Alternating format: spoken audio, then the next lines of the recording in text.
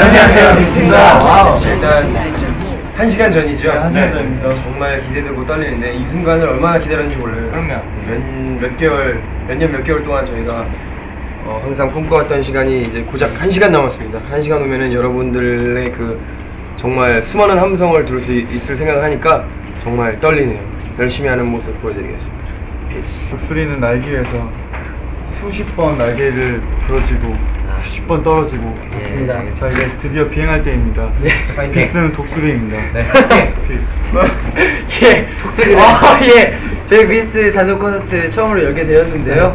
너무나 영광스럽고요. 저희 뷰티 여러분과 그리고 저희를 관심 있게 많이 봐주신 여러분들과 정말 신나고 엄청난 무대 꾸며보도록 하겠습니다. 기대해 주세요. 네, 화이팅.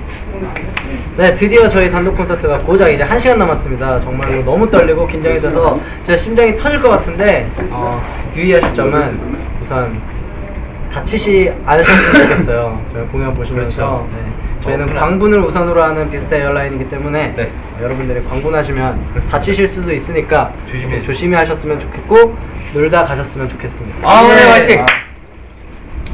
네, 이제 저희가 준비한다고 나름 굉장히 열심히 준비했는데 조금 부족하더라도 예쁘게 봐주시고요. 네, 저희 최선, 정말 무대 위에서 최선 다하겠습니다. 여러분. 네, 기다려주세요. 저희 이번 단독 콘서트 해외 팬 여러분들 많이 찾아주시고 또 이렇게 국내에서 저희 콘서트 소식을 접하고 많이 기다려 주셨는데 실망시켜드리지 않겠습니다. 화이팅! 화이팅! 그럼 다 같이 화이팅 한번 해보자고요. 비스트 콘서트 화이팅!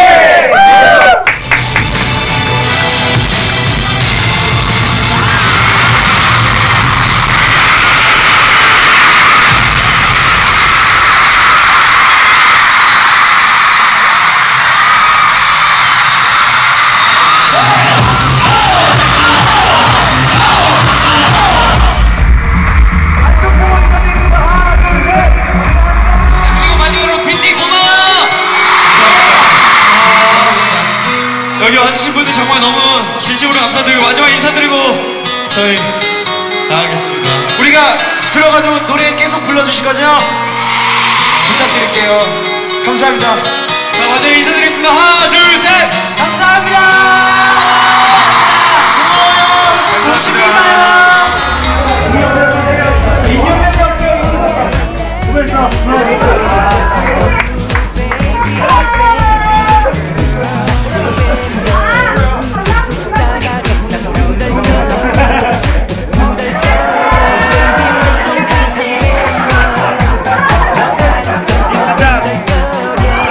일단 굉장히 무대에서 최선을 다했는 저희가 약간의 조그만 실수를 많이 해서 그런 것들이 조금 많이 아쉬운데 그래도 아까 무대에서 많이 말씀드렸던 대로 6월달에 또 엑스포 콘서트를 하니까 그때 부족했던 점 많이 채워서 다시 보여드릴 생각에 또 뭔가 의지가 이렇게 올라오는 게 시원섭섭하다는 말이 딱 맞는 것 같아요. 1회 공연이라서 아쉬움도 많이 남았고 오랫동안 바쁜 스케줄 속에서 준비하면서 몸도 피곤했었고 마음도 피곤했었는데 이제 한 방에 해결이 된 것 같아서 기분도 너무 좋고 시원합니다. 그리고 이제 아까까지는 무대에서 즐겼다면 이제 저희 회사 식구분들과 저희 도와주신 많은 스태프분들과 즐기는 자리니까 즐기도록 하겠습니다. 감사합니다.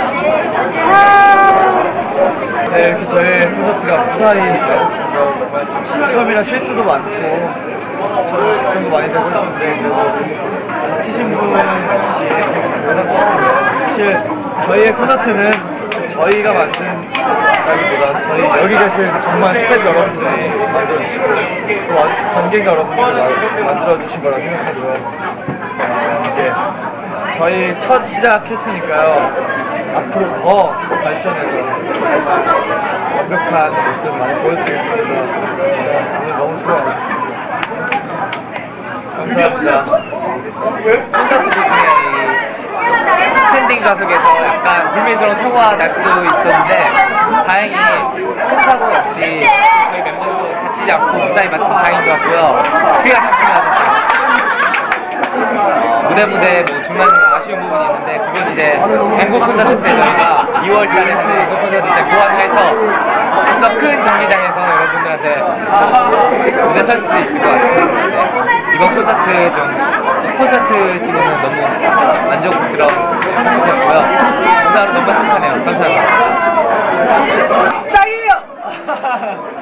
오늘 비스트의 첫 단독 콘서트였는데요. 많이 준비했다면 많이 준비하고 아쉽게 준비했다면 아쉽게 준비한 콘서트 첫 콘서트였습니다. 근데 저희 비스트 6명이 하나가 돼서 이렇게 함께 준비한 콘서트여서 더욱더 가슴이 깊게 남는 것 같고요. 올해비처럼 첫사랑이 이렇게 오래 가슴에 남듯이 이 첫 콘서트가 정말 저희가 얼마나 더 할지 모르겠지만 가수 인생에 정말 길이길이 남을 기억이 되지 않을까. 정말 너무 뜻깊었고요. 저희 팬 여러분들에게 너무 감동받았어요. 정말 가슴 벅찬 하루, 가슴 벅찬 무대가 아니었나 싶습니다. 너무나 감사드리고 이 무대를 위해서 많이 힘써주신 많은 관계자 여러분 감사합니다. 너무 수고하셨습니다. 짱입니다. 감사합니다. 전부 다 아쉬워요. 무대 하나하나 빼놓지 못하고 전부 다 아쉽고 가장 기억에 남았던 거는 저랑 동훈의 아이콘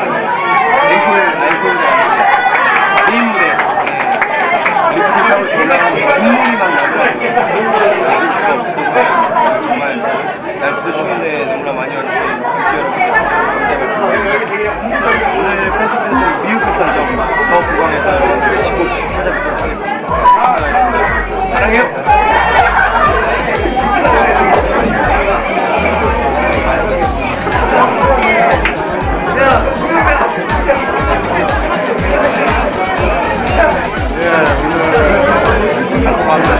애들 열심히 노력하고 너무 애들 고생했는데 결과가 좋아서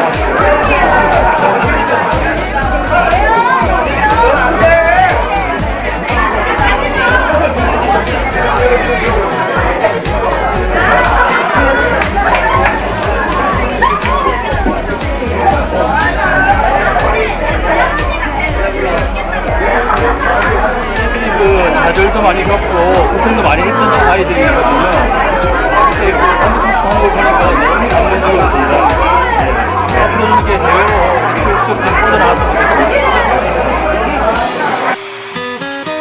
마른 체형에 좀 작은 키 조금만 너구리 부드러운 머리 겨 널 갖고